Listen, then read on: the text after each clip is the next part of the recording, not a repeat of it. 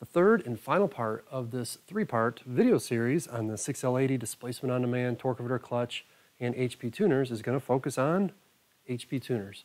So in this video, we're going to go to the HP tuner site, download some of the software.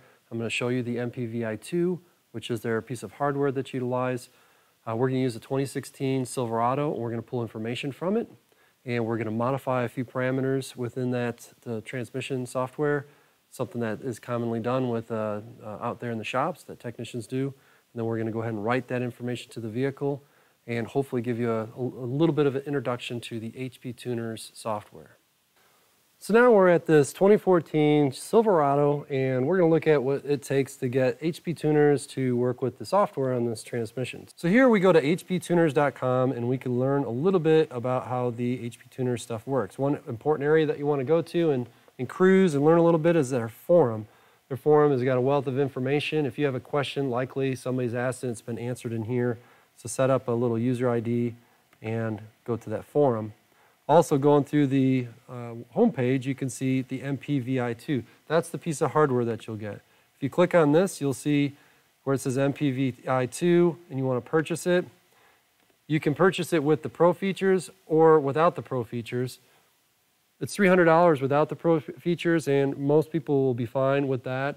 The Pro features will give you the ability to plug in this little adapter on the side. You can see a picture of it here with wires. And that allows you to feed extra inputs to it, like if you have analog inputs you want to record.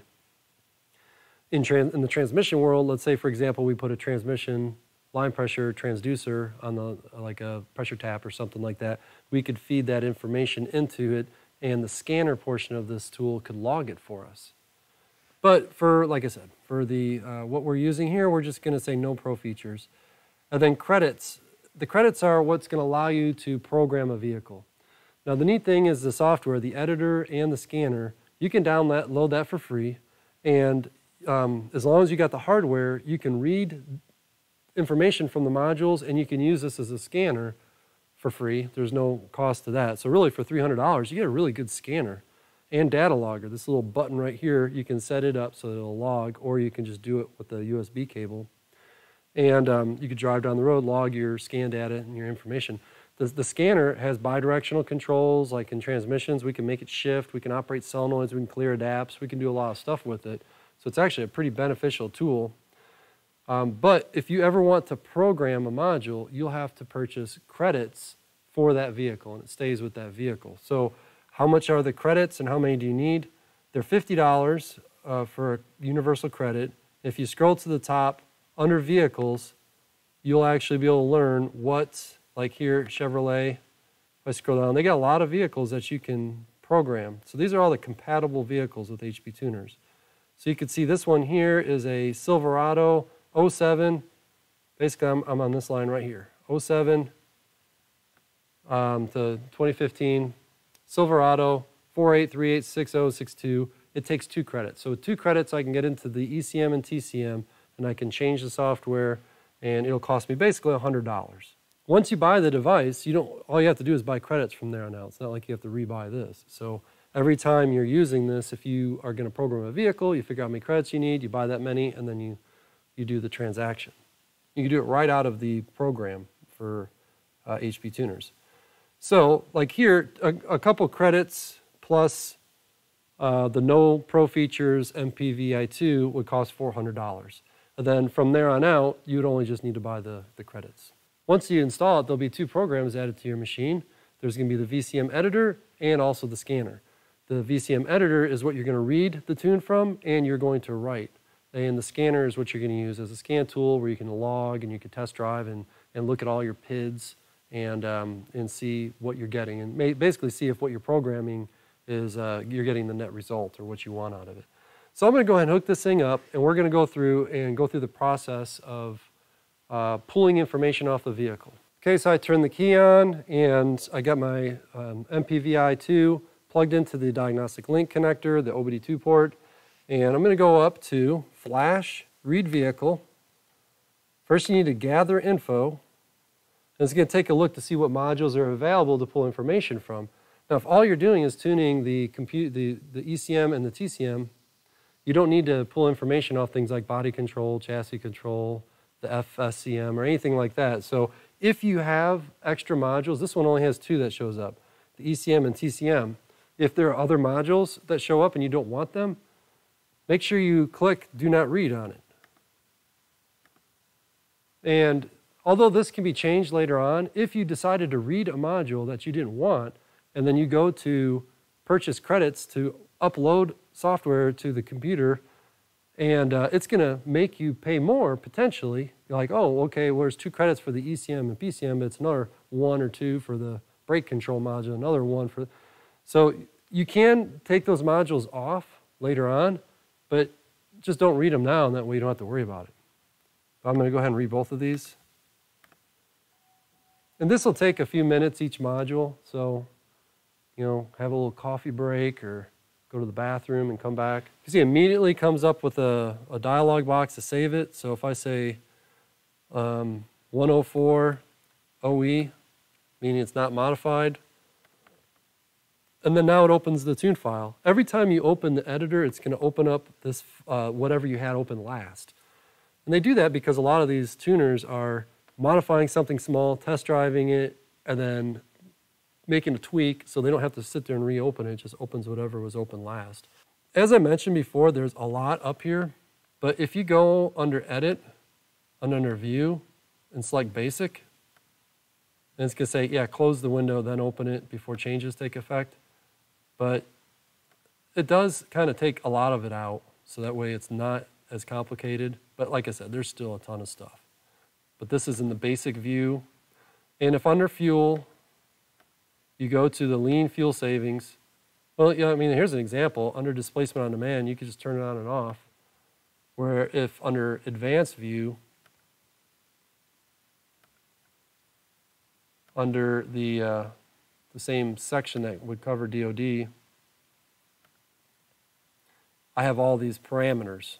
So if you leave it enabled, you can change oil pressure thresholds and you know, throttle positions and blah, blah, blah.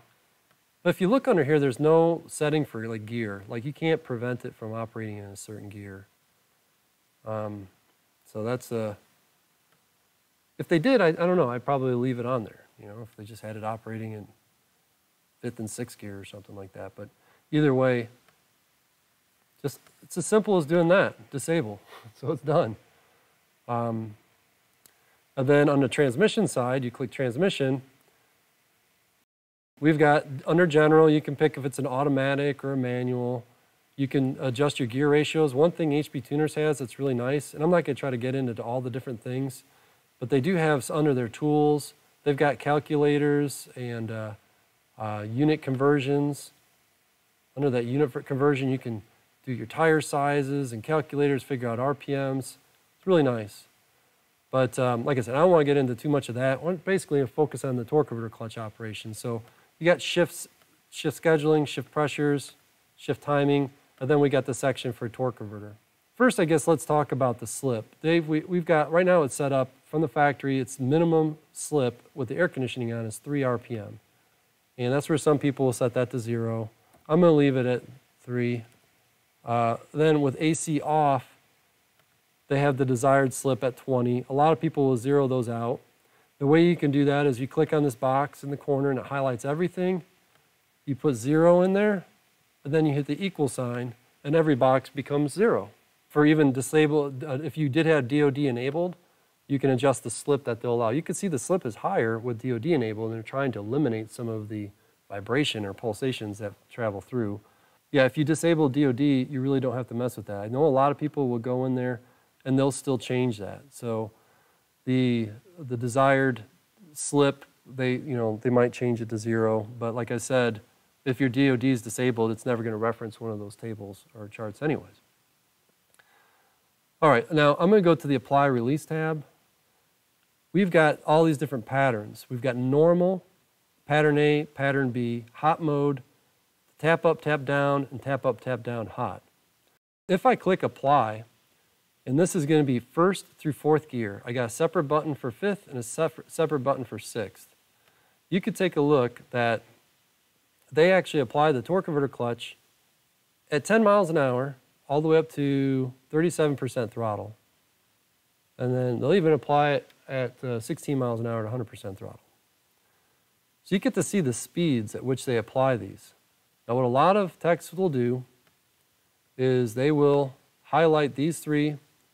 Some will actually disable it in fourth too, but I don't think I would do that. And since this is TCC apply speed and not pressure or slip speed or anything like that, it's just speed, I change that to, or you can change that to 318. That's kind of the max. Hit the equal button, and that way every one of these first, second, and third, it's never going to hit that speed, so it's never going to apply the torque converter clutch. You can highlight the whole thing and copy it, and then when you go back to pattern A, for example, you can highlight it, and then you can shift insert, paste it. Well, okay, shift insert didn't work. Hit the paste button. But then that basically transfers over, so that way if you're in the tow haul mode or you're in normal mode, your torque converter clutch will not apply unless you're in fourth gear, and it just keeps the shift speeds there. You can tweak your shift speeds if you feel you need to. Same thing, the fifth and sixth, it would just leave by itself. I went and changed the programming on that, and I think a lot of people just leave that stock. Full throttle is kind of interesting. Under full throttle, they actually do show torque converter clutch application speeds in first at 19, second at 37, and so forth. I think a lot of people they change that to 318, and then they change the first release to 317. So it basically prevents the torque converter clutch from ever locking up at full throttle. I don't know if I would mess with that. If you could try and see how it drives, but I know a lot of people say they do it, and some people say they don't. Okay, so one of the things we talked about is if you adjust your slip speed to 0, that sometimes you can't even achieve 0. And that's where a lot of people will go through and they'll modify their slip RPM air map, or their basically their apply pressure ramp. So this is apply pressure, and they look at the slip RPM air, and this tells the computer what to do, how much pressure to add if you've got a certain amount of slip air. So if you highlight the whole thing, and oh, by the way, here's a little tip. Like a lot of times when you open these up, it's in a format like KPA, and you might not be a KPA person, you might be a PSI person. If you click on this little section next to it, it switches all the different units, which I find very handy. But like if I want to increase this 10%, I could put 1.1. Oop, get out of there, postpone. I could put 1.1 and hit multiply, and it raised everything up there 10%. So I didn't have to individually change all the cells. Yeah, and of course you can click individual cells and say, okay, I want to change that one 1.2%. And when the histogram that you got on the side is pretty slick because it shows the graph, and it should be relatively smooth. If you have something that's kind of out of the ordinary, it might create a weird mountain or a peak in there. Like if I make this one somewhere in the middle, let's say if I make it 22, you could see where that has a weird spot right there. You're like, wait a minute, that's not supposed to be there. My mouse button sticks. And if you highlight it, it points out, oh, okay, that's where it's at, and then you fix it. I could just undo it, I think. There we go. All right, so that is what some people do. Now, of course, some of this just requires do a modification, do a test drive, do a modification, do a test drive, and see what happens. Under the transmission diagnostics, that deals with things like your DTCs. You could turn them on and off. I don't recommend any of that because you're going to want DTCs to help you diagnose things. Now, if you're doing a swap or modification, like I've heard of people using, turning the input speed sensor information off on like a later model 4L60E that uses a turbine shaft input speed, you basically have to ignore that and not set a DTC if you're using an older transmission in a newer vehicle. That's a little different because if you're going in there and saying, hey, don't turn a light on, don't report on it, but there is a problem, that's kind of hiding a problem, right? Same thing with engine diagnostics. You can go through and kind of, the people that are going to modify the engine diagnostic stuff are the ones that are souping up the engine, and they need to, like you might have an idle air issue or something like that, that won't be able to get resolved. So they'll have to go through and tweak that information. Oh, by the way, yeah, there's one more thing I can point out. I didn't do many modifications, but let's say if I save this as, because this is the OE, so I'd want to save this as the tune file. You don't want to save over your OE file because that's got your original setup there. And now I'm like, okay, well, what did I change? If I go to my compare, I can do a comparison. Open compare file, and I could pick the file I want to compare it to. And anything that's got a little bit of difference, you can see here, this TCC apply ramp, it's got kind of a shading, it's green. I got these 3 windows. If I hit this button that says show differences, it tells me how it's different. These numbers are small because it's only how much different it is between the two. This shows me the compare file, and that shows me the file that I've got. So this is what this is the file that the OE file basically. This is the one I modified, and this is the difference between them. So I think it's kind of neat that you have the ability of opening that up and looking at that. The comparison log gives you information also on what you've changed. Pretty neat. HP Tuners, it goes in deep. You could tell they listen to the users and they modify the software to adjust it as needed. If I click write to vehicle, and I can write my calibration to my ECM and TCM, and I hit write even if I'm wrong, you know what I mean? So this is one of those things where if you go through and you do this and you test drive it and it doesn't quite work out very well, you can always go back to the original file or you can just tweak it. So a lot of these people that are builders with the transmission side of things, they just have their stock changes that they do on these and just apply it to every transmission, every 6L80 that they overhaul, especially on these stock configurations where it's like, we just want to disable DoD, and we want to remove torque over clutch application to later gears, and maybe change the slip speed. So it's pretty simple. Really, when you think about it, it's for $300 for the tool, for the MPVI2, and then a couple, $100 basically for the credits to modify this vehicle. Now some vehicles, the newer they are, the more credits they need. But you know, a lot of vehicles are only 2 credits, so $100 to modify a vehicle is not much. And for $300, the tool, the hardware to do this, and the scan tool side of things, just remarkable. And I would definitely say, even if you don't plan on tuning, heck, I'd get it for the scan tool feature. It works on a lot of different vehicles, and the bidirectional controls are really good. There's a lot of configuration involved with the scanner, so I don't want to necessarily get into that now. The stream's already gone pretty long.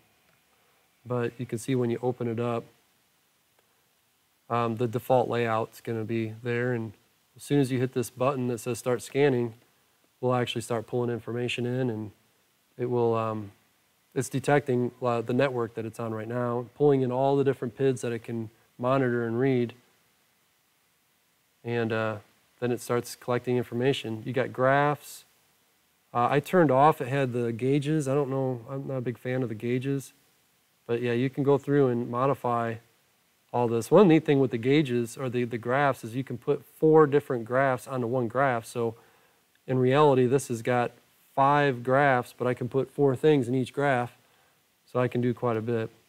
Under controls and special functions, these are all the different transmission functions I can do. I can turn clutch solenoids on and off, high-speed drivers on and off.